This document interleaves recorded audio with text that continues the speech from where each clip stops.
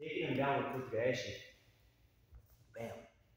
Now, I need to get him flipped over. So what I'm going to do is I maintain control of the elbow, okay, like this.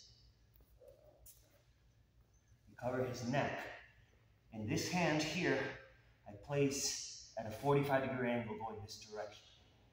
Now, I drive forward, I push forward this way. Bam. And you see here, my elbow, my own elbow, and my leg are buttressed together. So that they're reinforced. That's reinforced power. Okay?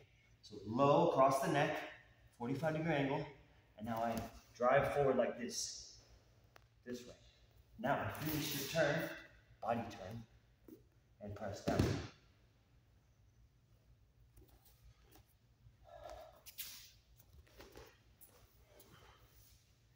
If I use this 45-degree angle and I drive forward, it's relatively easy to get him to roll.